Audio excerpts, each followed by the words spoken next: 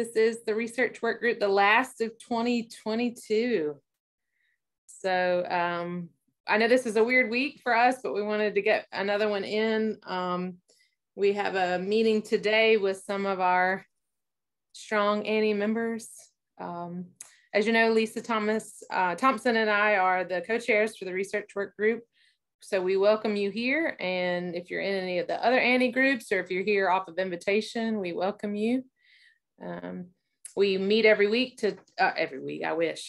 month to discuss research related to environmental health. And this week we have a manuscript in process of that myself and some other team members have completed.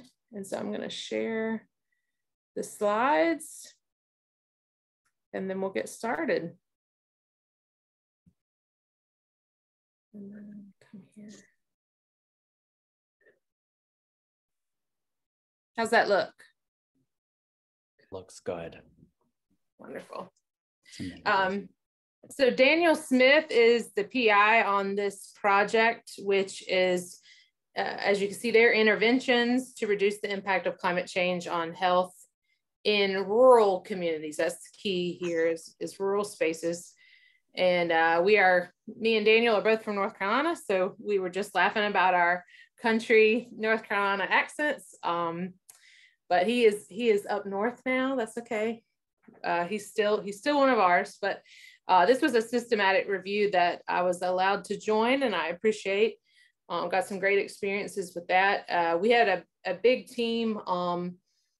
Ruth, as you know, I was at your presentation Monday. She's been very busy this week. And Lisa Thompson was also a part of this systematic review. And you can see the other members of our team, members of Annie, as well as, librarians, students across 3 different universities. So Daniel is going to lead most of this talk, and the other presenters will jump in as needed. So take it away, Daniel, and just let me know when you want me to advance the slide. Okay, will do. Thank you, Liz. So I think it's important to first recognize how many hands had a part of the systematic review at one point or another. So you can see we have individuals from 4 different organizations spanning from one of the fellows of the Alliance of Nurses for Healthy Environments, Sheila Stone, Dr. Liz Mizelle from East Carolina. We had a group, this is where I started at, was Emory University. We had Sharon Leslie, our librarian. We had an undergraduate research assistant. We had another volunteer, a clinical instructor who was trying to get into research. Dr. Lisa Thompson, who was the senior author on this from the initial version of the systematic review to what you'll see today. And we'll talk about that on the next slide, of how the systematic review changed over time. It was actually really interesting to go through the process twice almost. And then we have all of our team members from Villanova University, which is where I'm at now. We had 2 undergraduate volunteers. We had a graduate research assistant, Anna Smith, who has been working with me, and then Dr. Ruth McDermott Levy, and then me. And you can advance the slide, Liz.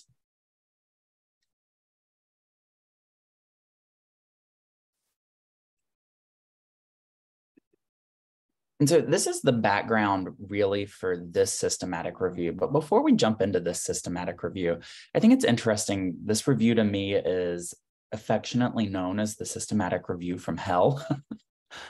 We had for this final one, we had 7,000 articles we had to review. But what really started that loving name was this was our second iteration of a systematic review that we had tried to get off the ground. So the first one that we conducted, or we thought about conducting, was a systematic review on how to create climate-friendly health systems or climate-resilient health systems.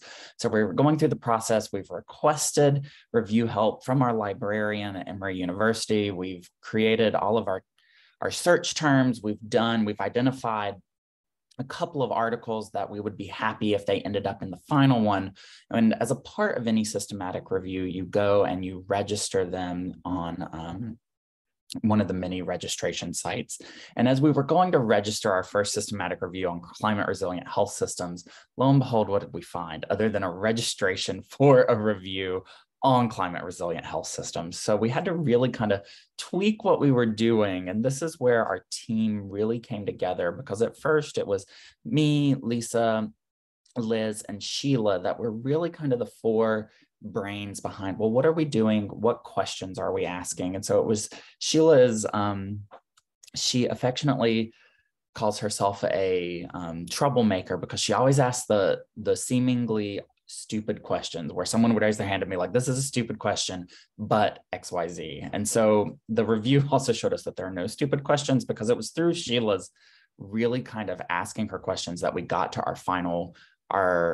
this final question of, well, what interventions are being done rather than in health systems to create climate resilient health systems? What are we doing to keep people in rural areas healthy and safe due to climate change?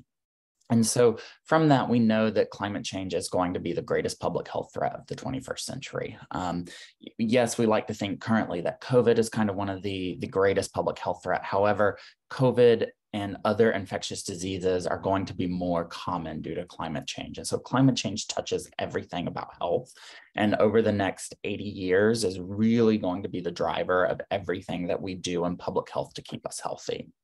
Particularly within rural areas. So climate change is going to uniquely impact rural areas due to their geographical isolation and those already kind of baseline greater health inequities that exist, rather from rural poverty, lack of resources, concentrations of populations that are known to be disenfranchised, vulnerable, whichever word du jour you want to choose to talk about those populations. And then compared to urban areas, we also know less about how climate change is going to impact rural regions.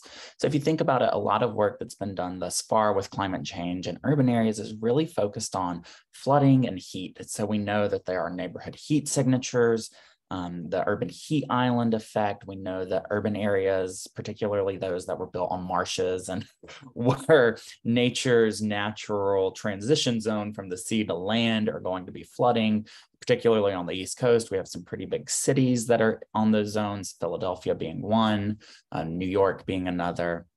But then whenever we start to think about rural areas, the research just really hasn't caught up for rural areas. And so that's where we were really thinking about, well, what do we do? What comes next? What has been done? If we're doing intervention planning for my career as an assistant professor, well, where do I go? Where are the holes in the literature? And next slide, please, Liz.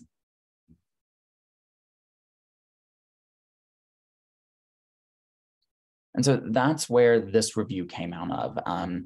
So we really wanted to identify what either feasibility studies with interventions or true interventions had been done in order to improve those climate-related health outcomes in rural regions of the United States.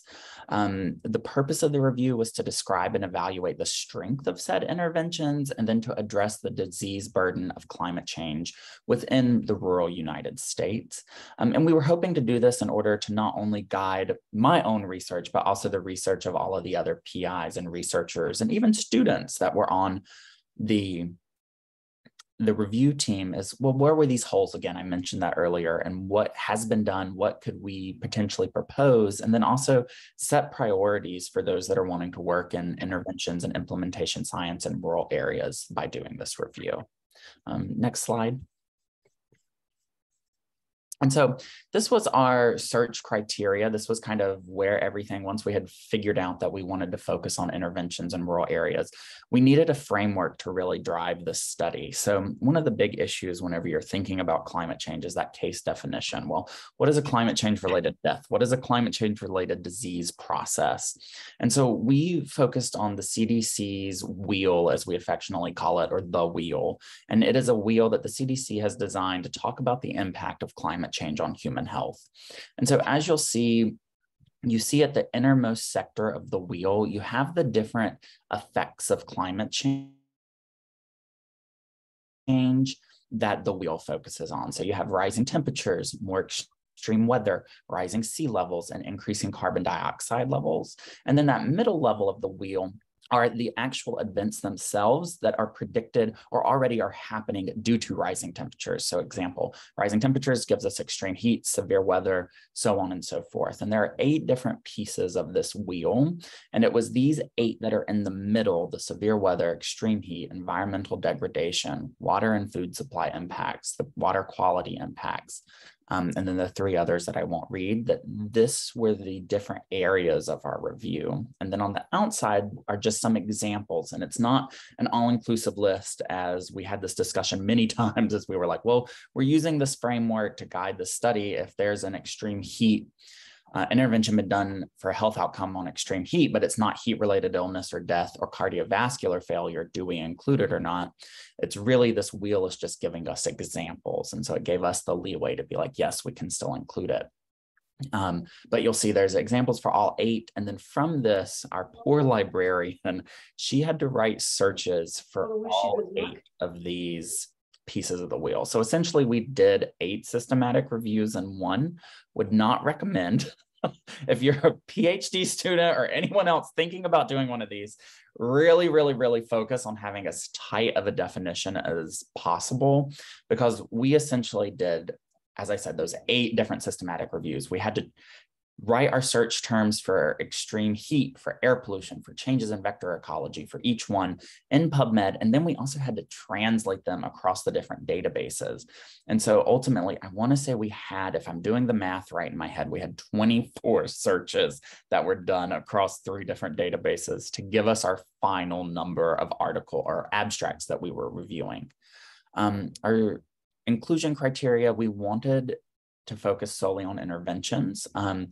As you'll kind of see as we go through this, the definition of what an intervention was became very, very loose. It could be a one-on-one intervention. It could be a population-based intervention. We even had a couple of policies that were analyzed as interventions themselves for reducing, particularly around pollution and farming. But with the environmental degradation piece, we felt like that was an acceptable intervention to include. We wanted our studies to be focused on humans, because there has been some work that has talked about restoring habitats due to climate change and sea level rise. And there have been interventions that have been done on that. And while there's that One Health perspective of, well, if we keep the environment healthy, we're going to ultimately keep humans healthy, we were more interested in those direct interventions that were being directly thought about or conducted for human health. We included articles in either English or Spanish. I don't think we had a single Spanish article in the final list. So all of our articles were English, but because I do speak both languages, we thought that we could include both languages in this. And then our search criteria was between January 1st, 1988, which is when the IPCC was established, to our last search being run on May 31st, 2021. So we're almost at a year. We decided before we submitted this article for publication that we were not going to update the review, just because every time we would update our searches, we would get more and more articles to comb through, and it was just becoming overwhelming for the team, having already looked at almost 8,000 abstracts and decided, did they fit, did they not fit? So we just made the executive decision to cut this review off on the 31st of May of last year, and then we'll see kind of what our reviewers say. And then we excluded anything that was about heat, injury, or cooling interventions in athletes and sports. So that's been one of the big ones over time, have been athletes, the military. There's been this big focus on heat-related illness or exposure to extreme colder temperatures, but just due to athletes have to be able to play in the snow, for example. We always see those football teams that are playing in the snow in November. You have military personnel who back in the 70s, 80s, 90s, they were in climates that were much hotter than what we had here, but the intention of the interventions and what they were doing was inherently not about climate change. So we tried to keep all of the interventions included in this study as specific to climate change as possible, and not, we kept throwing this word around, climate tangential. So we kept having things as we would be talking that would be like, well, this is related to climate change, this is related to human health, but it was always on the outskirts and it never tackled it head on. And that's what we were really interested in, were those that had those direct relationships between climate change and human health. And it took a lot of discussions. It took a lot of thinking and talking between the team about what the goal of the review was for us to even be able to successfully review the abstracts and then ultimately the full studies that were included. Liz, if you'll go to the next slide too, please. So this is our lovely Prisma flow diagram. So as you can see, we identified almost 14,000 records initially through all of our various searches that we did. Once those duplicates were removed, we had 8,700 abstracts that we needed to go through. And then we were going through removing some duplicates. We excluded any of the morbidity and mortality weekly reports, any non-US studies. That got our team down to right at 8,000. And I want to say the first time that we did this, we had right at 7,000. And then when we reran our search, we had approximately 1,000 new studies that we had to comb through. And then from that, we took those 8,091 abstracts, and as a team, and this is why our team was so huge, because people would do 400 or 500 and then they would just burn out, and then we would have to find someone else who could help go through these articles. And from that screening alone, we had almost 300 full text articles that we then had to read as a team and decide, because we had 2 people looking at each article. So essentially we read 600 articles. And then we had to decide from those 600, not that 600 is 300, but times 2, because everyone's being read twice. We had a final inclusion of 49. You can see those 248 were excluded for various reasons.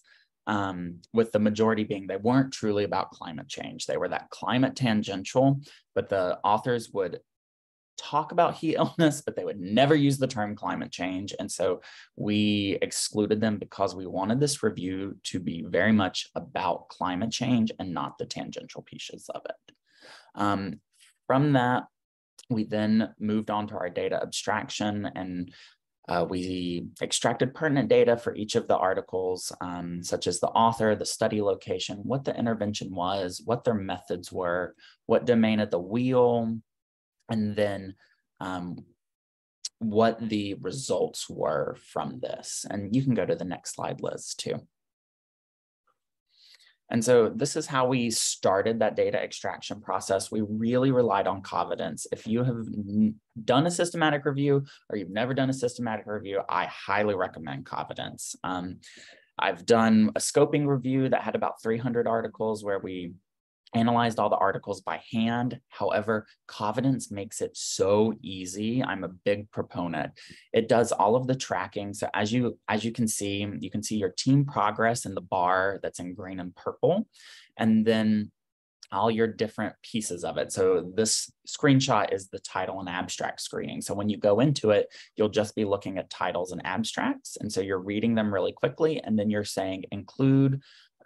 It's either yes, maybe, or no. And a yes is include, a maybe they treat as yeses, and then a no is an exclude, and then it is screened by a second person. And then if there's congruency between the 2 reviewers, the article is either included or excluded. If there is incongruency between the 2 reviewers, it goes to a special pot. And that special pot is where you're resolving the conflicts, as you can see. And so for us, we did that as a team. We felt like in order for all of us to be on the same page about how we were working through these articles, we needed to be resolving all of our conflicts as a team. For the title and abstract screening, it was pretty easy to resolve the conflicts once we had like a couple weeks of us working together and deciding, okay, this is what we're really looking for. This is what we're not looking for. And so we were able to go through those fairly quickly. It's got to then, once you did the full text screens, and again, you're doing the same thing, Covidence automatically moves those that have congruency and are included in the study to the full text screening. It was there that we noticed we were having to have more of those one-on-one conversations to determine what the other reviewer of the article was thinking, what they thought behind the article. And I would actually say the full text screening took just as long as the title and abstract screening, just because it was more that intellectual review, whereas the title and abstract, you could tell fairly quickly after you did about 200 of them what we were looking for. And then once you do your full text screening, you then get your articles that you can extract or not. And this is where we did deviate from Covidence. We did not use the extraction feature in Covidence. We created tables in Microsoft Word and then uploaded them into Google Drive so that we could all have access to the live documents across our multiple platforms easily. Again, you can see over here on the right some of the other strengths and weaknesses of Covidence, but overall is a very good tool for conducting systematic reviews. Okay, next slide. So our data extraction and synthesis, this was done by 5 reviewers from that initial team on the list. And we each extracted 8 to 14 articles, just depending on the workload. Some of our newer reviewers who hadn't been in the abstract and title and full text screening, we gave them a heavier workload here in terms of extraction. Again, we used Microsoft Word, Google Docs, and we were extracting the author and study location, sample size, the piece of the wheel. Really, this 4th column, we would do the study design as it was rated by our MMAT tool. And this was the mixed methods appraisal tool. I'll talk about it a bit, but this was how we assessed for bias in these studies. We ended up determining interventions, policy simulations. Those were the 3 broad categories of interventions that we included. So we included which one we had categorized it as, and then we just gave each intervention a name. Some of that came from the literature where as the authors were publishing on their intervention, they had named it. Otherwise, we just kind of gave it a general name based off of what was happening. We talked about the health outcomes, the statistical findings. We added in, was there any confounder assessment? So if they were a quantitative analysis of a intervention, did they assess for confounders? And then we listed in stars our rating of the MMAT tool, which can be rated from 1 to 5. And I believe the MMAT tool is on the next slide, Liz. So we can jump there. Yep, so this is the mixed methods appraisal tool. This is a really good tool for studies, albeit scoping reviews, systematic reviews. If you're trying to take a lot of evidence, whenever your question is more murky, such as ours, it's not very, very specific, and you're getting both quantitative studies, qualitative studies, mixed methods studies, and you're like, well, how do we assess all of these using some similar tool? And this did change. We had picked out a tool, and I forget the name, but it was related to exposures in environmental health sciences. And so our thought was, well, climate change would be the exposure, and then we could assess each article through that lens, but it became apparent very quickly that our articles would not fit into the tool, so we needed a broader tool. And so for each of these articles, you first start off by answering 2 questions. Are there clear research questions, and do the collected data allow the research questions to be addressed? And if there's a yes for both of these questions, you can rate the article on the MMAT tool. Depending on what the article looks like, it can either be qualitative, it can be mixed methods, and then there are 3 different types of quantitative. There's quasi-experimental, observational, and randomized control trial. And so you then decide which of those 5 categories the article fits in, and then from that you answer the questions as simple yes, nos. There are handbooks out there that tell you how to do this and what you're looking for. We did refer to them as we were getting into the meat of this for the first couple, but this was a very easy and simple tool. And it also gave us a lot of good data about our articles, because we were really kind of worried, how are we going to make the comparisons between all these different article types? But this tool allowed us to do that. And this process, again, was done. We used Excel. And so I just created an Excel spreadsheet, and then we went through each study name was listed, and then we added. So again, each study was looked at by 2 people. So this first one, Anna, who is the graduate assistant working with me, and myself reviewed. And then we just looked at coherency between the 2. And if we were incoherent, we would go back and we would work with the other person to figure out, well, why did you put a no when I put a yes?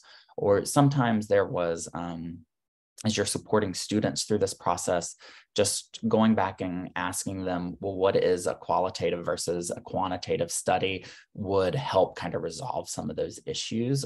So if you're leading a team like this, you have to do a lot of team training. So just think about that if you ever want to do one. And next slide, please. Again, we created our PRISMA checklist. This was included in the final, just like you do with any scoping review, systematic review, pretty straightforward. And next, please, Liz. And so our results, what did we find? So after we did years, and I'm not lying, it took 2.5 years to get to the point where we had results on the systematic review. What did we find? So we had 49 studies. And keep that number in your head because there were only 35 unique interventions identified. So what does that mean? Within those 49 studies, some studies had a unique intervention and some studies used the same intervention multiple times. And then within that, we had 29 quantitative studies, 6 qualitative studies, and then we had 5 mixed methods. And it was really interesting. Those qualitative studies that were included, they were probably some of the best intervention evaluations that I think we read, because they would go in and they weren't so much concerned about the numbers, because a lot of this is hard to quantify with climate change. And again, what is the case definition of a climate change related death? But they would go in and talk to people and say, do you think what we did worked? One of them was an emergency clinic set up after a hurricane in Texas that was done with nursing students and nurse faculty. And in order, because there was not an EMR to collect data, so they couldn't go back and analyze data from an EMR, but they went and talked to the learners and the people on the ground of being like, did you think this worked? If it worked, what worked best? What didn't work? What could we change going forward? And we saw that pretty consistently with these 6 qualitative studies. And then again, 3 of our 14 quantitative studies were randomized control trials. So what does this mean? We think about RCTs as being the gold standard for causality, right? And so only 3 of these studies were a randomized control trial of an intervention to reduce the impacts of climate change on human health. And one of them was actually from Emory University, and we knew the author who had done it. It was one of the other PhD students on the same team that I was on. So there's not a lot of really high quality, from an epidemiological standpoint, high quality work being done in this area. But if you take a more liberal approach, you can see that some of these interventions are being assessed in a way that is meaningful to the communities more so than the general scientific community. Okay, next slide.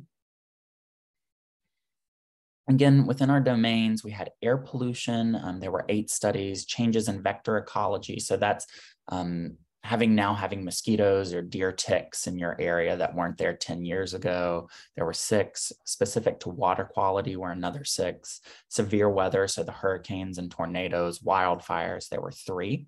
Extreme heat, there were 2, and one of our RCTs fell in this N of 2. We had an increasing allergens, there was just 1. Water and food supply, so is there enough water? Is there enough food for humans? There was just 1. And then we had 8 interventions that really they were talking about more climate change broadly. And within their studies, they had talked about how this intervention was applicable across domains. It could be air pollution and extreme heat. They go hand in hand, right? If it's hotter, the air quality tends to be worse. And so there were 8 studies that went across the domains. And next slide. So this is just an example of how we presented these results. This is the air pollution table. So you can see we have the air quality flag. This was a unique intervention that was used in just 1 study. And so we would list the name of the intervention in this table. So this is our second table. And it would come from table 1, where we had listed from the studies themselves which intervention they had used. We gave a description of the intervention as that big wide middle column. The next column was this intervention done at a population or an individual level, and these air quality flags, they were done at a population level. They were deployed in schools in Southern California to help warn students and teachers and parents how the air quality was that day. And then on the right is the article that used the intervention. And so you can see all the way down at the bottom, this is an example of one of the interventions that was used across studies, and it was wood stove modernization. So helping to replace both heating and cooking wood stoves for less polluting, more energy efficient or clean natural gas stoves. And that was done at an individual level across multiple studies. And next slide. So what is kind of our take home from all of this? So we have all of these different pieces of, we know that there are X amount of studies in this domain, there are X amount of studies talking about this intervention, but what does this all really mean? So within those interventions that were used across the domains, we found that participatory action research or community-based participatory research, the methods of that, whichever way you want to call it, PAR, CBPR, they were commonly used as a tool for community engagement. It was the most common intervention, was going to communities, helping identify what climate change impacts were going to impact their community in the future were, and what the community could do about it. And we all kind of scratched our heads. I think everyone on the team looked at me weird whenever I was like, oh, the research methods as an intervention, they were like, no, no, no. But whenever you got to looking at it, they would always measure the motivation or like the knowledge that was changed in the communities by using these methods. They would do intervention development. They would take the results of policy, like local policy, and talk about how those policies have been good for health to grow community level, grassroots level support for broader interventions to reduce the impacts of climate change on health. And so I just thought it was really neat that we think about research as these methods that help us as researchers to better understand a question. But in these instances, they were being used as an intervention to solve the climate change, the issues of climate change at the community level. And next slide. And then again, we found, so we were kind of worried going into this that there wouldn't be very good study quality. And again, if you think about, if you're viewing this from the lens of epidemiology and the gold standard of the randomized control trial for determining causality, we only had 3 studies. However, our bias in our rating tool, the MMAT tool, showed us that overall we had really good studies in the systematic review. The majority received either 4 or 5 stars, which is the highest rating you can get on the tool as a 5. And within our qualitative work, only 1 didn't receive that 5-star rating. And it was just due to flaws in the article's methods of data collection and the analysis that we didn't feel were appropriate. Probably if we had been the ones reviewing it, we would have been like, you should change this. And then we would have given it a 5, but it did get a 4.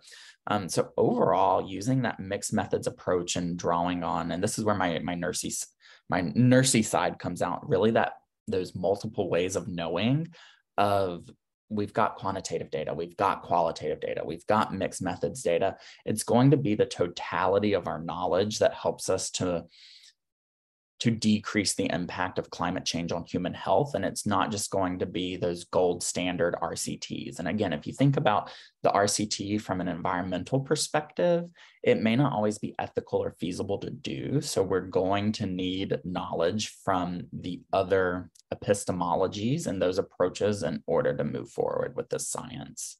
And next slide, please. So again, as I said, we had that lack of high quality randomized control trials. However, is that really an issue or not from epidemiology and what we as a scientific community say? Yes, it is. From the communities on the ground, maybe not. We did expect that there would have been more published in the the almost 25-year period that we searched for articles, given that climate change has been talked about for years now at this point, not always taken as seriously as it should, but we were still shocked nonetheless to find only 49 articles. And next slide, Liz.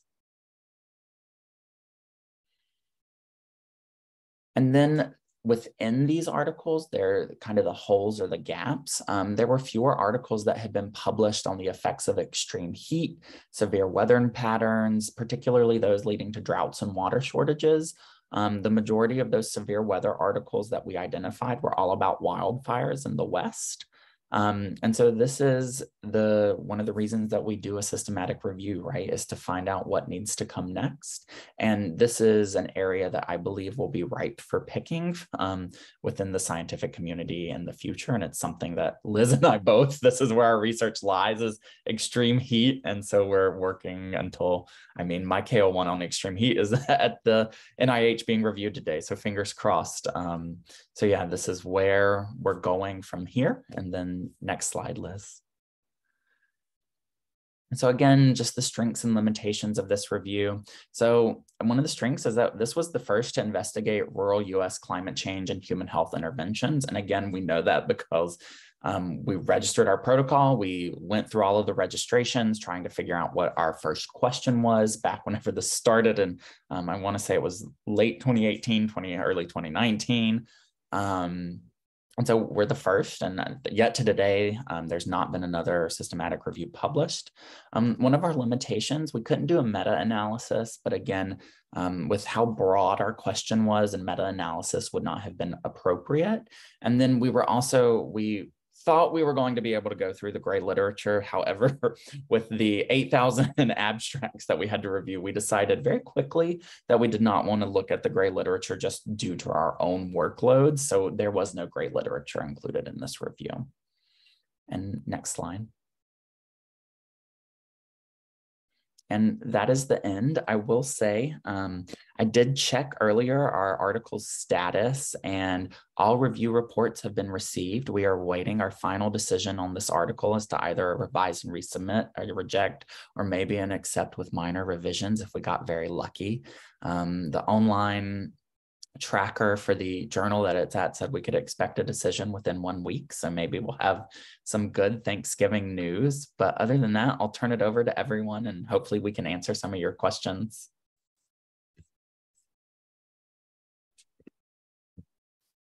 Thank you, Daniel. That was great. It's always nice to see this presentation after all that work that everybody went through. And I don't see all of the co-authors on this call, especially like Sheila Stone, who was really a great contribution to our group. But I really do appreciate the work that you took to like kind of organize the whole team and keep us moving forward. And it's really quite a feat to do on top of everything else, getting your PhD in 3 years and moving on to Philadelphia and becoming an adult nurse practitioner. My God, so much stuff. You're a force. Anyway, I just wanted to ask if anybody has any questions, put it in the chat or just ask questions. Either way.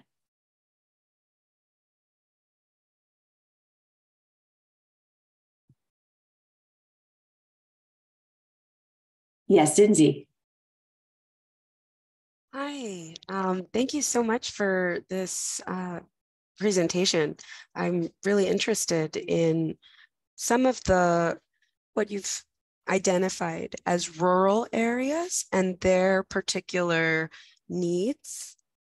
Have you, in terms of that, have you decided on a specific location in the United States to narrow this down? I know you talked about the desertification, well, that's part of it, the desertification and the lack of fresh water, and then the wildfires in the West. Is, in terms of your article, are you focusing just on one area, like one region that's rural, or are you trying to do this in an expansive way across the entire United States? Yeah, so the article itself was more aimed at the expanse of like the entire United States. And that was a question we had, is like, how do we know these articles are rural? So sometimes it would be looking at the study population where the study was conducted. Sometimes we were even Googling the official classifications of an area to kind of figure out where it was. So the article itself is just meant to be generally in the US, like we need more work in rural health, right? My own personal research surrounds heat illness in the rural areas, both urban and rural. So looking at the differences in both Philadelphia, the greater metro area, and then also within Atlanta. I can tend to keep my clinical practice in the rural areas, hoping that one day we'll be able to do some really cool things with rural people and agricultural lands, not just agricultural workers, but broader rural communities. So I think you can take it either way. The article was meant to excite people about just rural health in general, related to climate change. But me personally, I do focus on more so the East Coast, which we don't have the wildfires, the desertification that's happening. So that's where I'm at.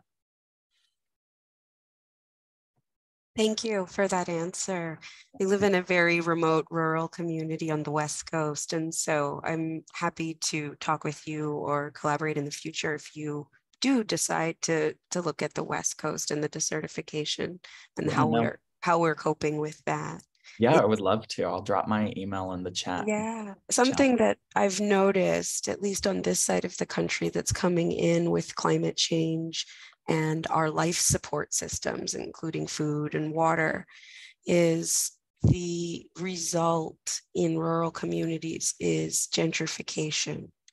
And the gentrification of wealth moving into these rural communities displaces the population living there below the poverty line or right on the poverty line.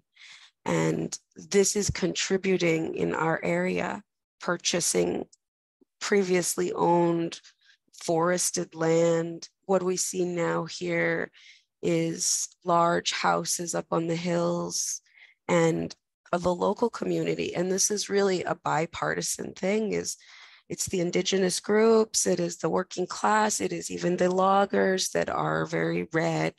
And what we see is everybody is concerned about this. And it's the influx of wealth. The UN talks about as that being like the major goal for climate change is what wealth is coming into a rural area and how that really impacts the homeless population and that type of thing is it feels, for me as an ethnic minority, I see kind of an analogy with settler colonialism, and it's devastating everybody, and we're very small, so it's hard to talk about that in a large way out here. Yeah. So thank you. No. And I think you hit the nail on the head, right? Like it is settler colonialism all over again with climate change. And it was, I think, another like exciting thing about finding like CBPR finding was we were able to, in our discussion, point readers back to indigenous groups that had been doing this work that just weren't publishing in the academic literature. And it's like, hey, listen, like a lot of this knowledge is just it's not accessible to us in the traditional academic means. And so we're going to have to reach out and create those community connections in order to truly solve this problem.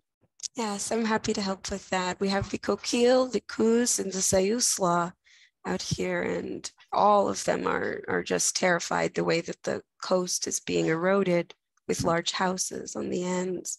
Yeah. So thank you so much. And yeah, anytime we can talk about the rural part here. Perfect. Yeah, I definitely, please reach out. I'd love to talk. I dropped my email in the chat. Yeah, I just returned from a trip to the Mississippi Delta, which is another kind of rural space that is not being gentrified at all. Like it's an absolute, there's no food access. I mean, they grow cotton, but there are no stores. There is no fresh fruit or vegetables. There is just petroleum industries and these FAAN cracker plants that are being built to process petroleum into plastic. And so it's become, and I've never seen the Mississippi River so low in my life. I mean, there is no water in the Mississippi because of the drought in the Ohio Valley. And so there are some very strange patterns to where people move, but there are places that are stuck where they won't anytime soon be gentrified, but they will become even more, dire conditions. I just heard a very interesting article about how the rural solutions for places like the Mississippi Delta, they were, Instacart is something that came along during the pandemic, right? But it was people, all of a sudden people were ordering Instacart. And so they're now looking at kind of these kinds of interventions where people in cars deliver fresh fruits and vegetables to homes in rural areas that don't have access as an intervention. But is that sustainable? I'm not sure. That's a very short-term intervention. So one of the things in our looking at is like what interventions are like implementable at scale, sustainable, and really, that's the problem. I think Daniel was talking about with the RCTs is you do it for 5 years, you say it works or it doesn't work, and then you're done. And so looking at long-term solutions is something that is just a big challenge. So it's interesting to hear about the experience on the West Coast and think about the East Coast and, how all these rural spaces have, similar issues related to fire, drought, extreme weather, water, access. But anyway, do we have other questions or comments? I see Lisa Hartmeyer on the call. So hello, Lisa. UCSF connection. Yay. It's so good to see you. I'm so inspired by this work. Thank you, Daniel and Lisa and everyone who participated, and Ruth. I'm just really excited about this and thinking about how I can go on professionally from looking at similar ideas and things like that. So thank you. Didn't mean to put you on the spot there, but I had to say hi. There are a couple of questions in the chat. And so one was, what was our PICO question? And so we threw PICO out at the very beginning of this systematic review.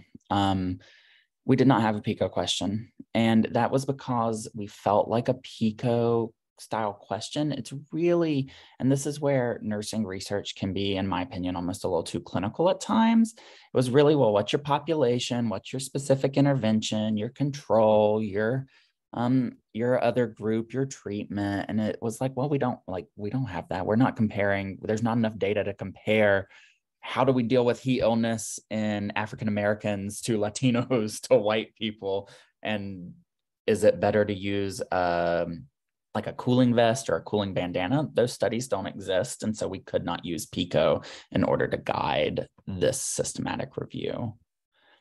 And then Sarah asked if we classified frontier communities different from rural, and we did not. As long as it was not in an urban setting in the US, it was considered rural. And I'd say also another thing, Daniel, that we struggled over is this idea of policy interventions, because we're nurses in the health profession thinking about the intervention's got to be related to like the exposure or the outcome, health or something reducing air pollution. And then we found these policy studies. And, that's kind of where everything we hope would go, right? You do something to inform policy. So we included policies as interventions, but it took us a while to kind of go, wait, what's this? Or a community, what was that? Like a city council that gets together to come up with a policy to deal with stormwater runoff and then evaluate that policy. It was kind of almost theoretical maybe, or like a modeling exercise. And so it didn't necessarily have an outcome. It was just an intervention. So that made it challenging. And we had one of those too, that was just a pure modeling paper that was if we did X, Y, or Z, it was in Colorado to deal with wildfires, this would be the impact of it. And so it was completely theoretical, but it showed that these different interventions, if implemented, would lead to this. And so we included that in this paper because a lot of this work, we need to model, we need to know very quickly what different interventions are going to get us, because we don't really have 10 years to see how an intervention plays out when it comes to climate change.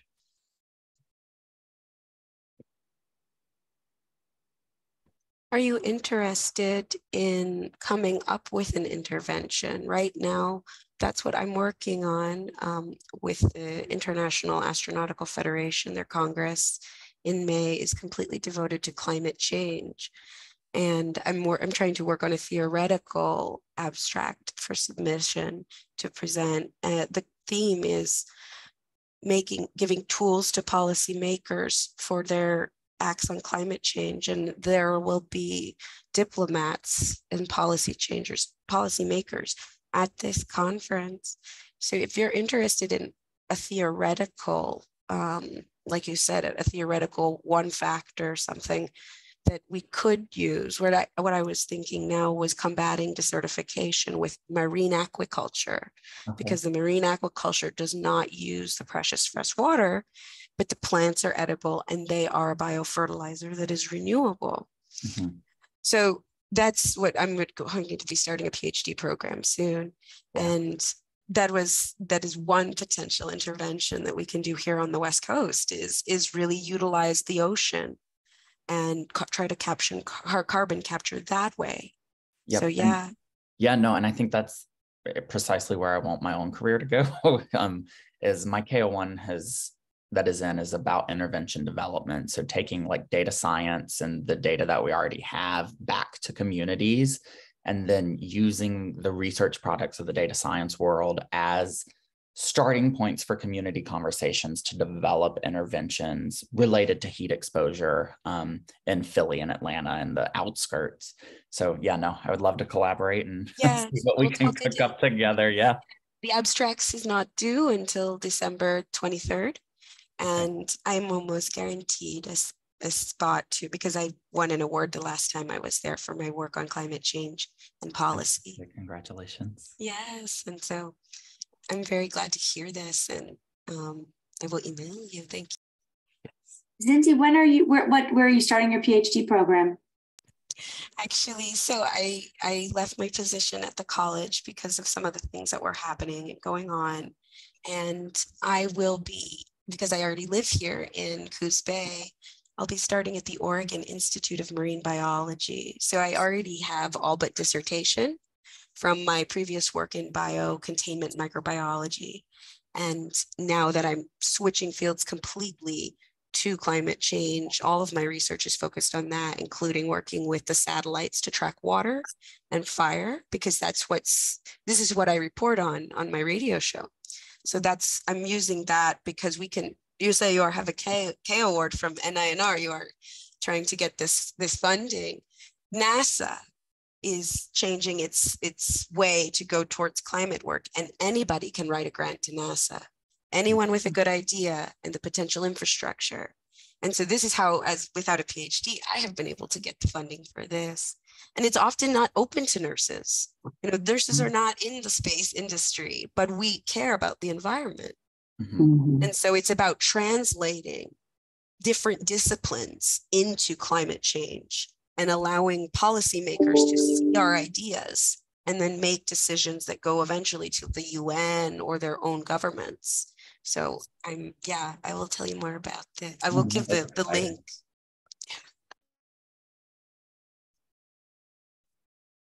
Any other questions or comments from anybody?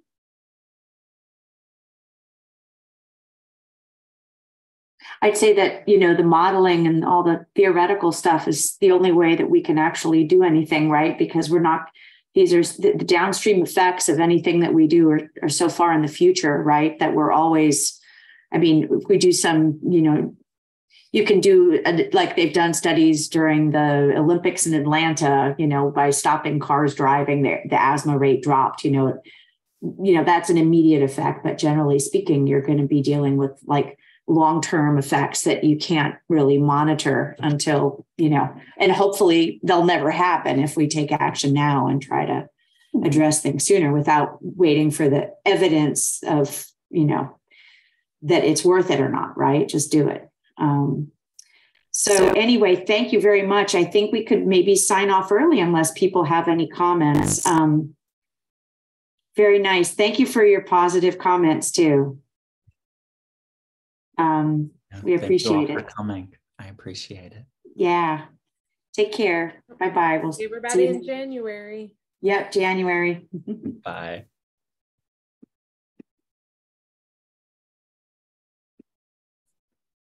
I'll go ahead and email you. Put my email in the chat for you. Oh, please. Yes, I'll stay and get it. I'm so happy I found someone that is willing to work on models. I did MATLAB and I don't want to do it again. Mechanistic research is more of my side of it. So that's actually just if you could create one model based off of one intervention, that's enough to present at these conferences and really be able to speak on it and give your call to action, which is what I did last time. It was a direct call to action. And it looks like they're implementing it because Lula won in Brazil. The diplomats were there at that time. And I talked with Northrop Grumman because these people are defense contractors from the United States that participate. That's who makes the Artemis rocket, right? And they have incredible power. And so they are able to intervene. So what we talked about was an operation, should that election go the other way, an operation to come in and really, there's sovereignty issues, but there's sovereignty issues, but now they are able to accept that idea. You see the change within the Amazon basin. And in Norway, they've extrapolated this idea to their forests to be able to preserve their forests as well. So this conference is actually asking for people like you. Really, it wants that sort of pretend like intervention that's theoretical that maybe we could make happen on a large scale. If here you go, defense contractor, try to go do this. You have the power, so go ahead and do it. And that's what all the scientists there will be displaying for these diplomats when they meet during what they have as a small general assembly. With countries, and it is everyone. Right now, only the Russian Federation and China are not participating. But this is there's a lot of it in East Africa, right? The desertification and what's happening with the conflict there. So it involves UN peacekeeping forces as well. And that need in, UNICEF is the one right now responding to so much of this. And what the conference is looking for is not really a space conference. It wants the technology, the minds of people like you to propose your ideas on climate change because you are so distant from a physicist or an engineer, right? They don't even know what we're talking about. I mean, they're building the rockets and the satellites. So I'm happy I got to talk to you. Let's we'll reach out and maybe we can have coffee via Zoom sometime. So. Absolutely. Perfect. Have a wonderful Thanksgiving, you all. Yeah, you too. Bye. Bye, Liz. Bye, Elizabeth.